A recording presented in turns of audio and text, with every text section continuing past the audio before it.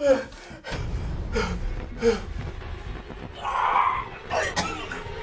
again, the most important thing is to stay out of sight and sound.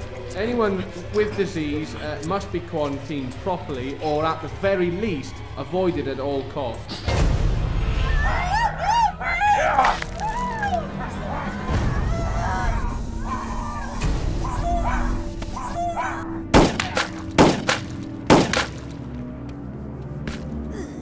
Steve.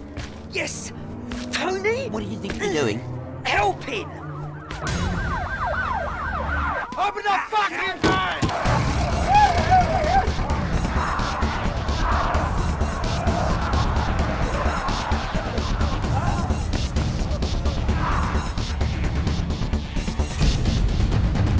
We're safe because we're inside the van and we're moving. The last thing we want to do as armed robbers is go traipsing into the woods with a dead body. I don't know about anybody else, but there is no way I'm doing that. What hope do we have if this is actually the end of the world? What if it's not just this virus thing that we're up against? Where do you get the chainsaw from? What if the dead are actually coming back? And if they are, it doesn't matter where we can run to.